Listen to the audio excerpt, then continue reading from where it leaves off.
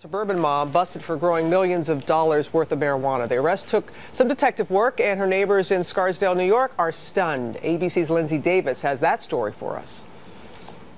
What if there's no money?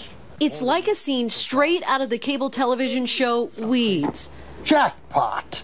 Much like the fictional character Nancy Botwin, ABC News has learned 45-year-old Andrea Sanderlin, now accused of running a multi-million-dollar marijuana operation, also kept thousands of dollars of cash in her home.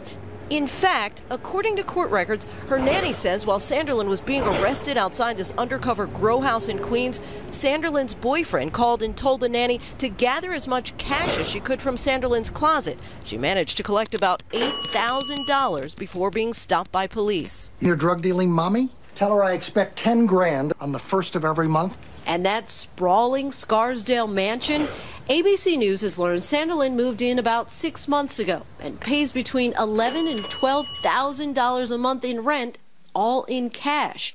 It's an expense authorities say she could afford. Her alleged grow house in Queens contained about 3,000 pot plants worth an estimated $3 million.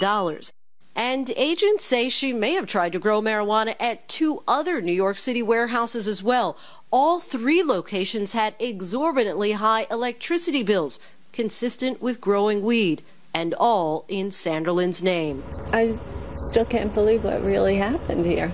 And while many neighbors express shock, not everyone thinks Sanderlin's alleged crimes are so bad. She has an entrepreneurial spirit, and I think it's great that she's a single mom, and that's how she's supporting her kids.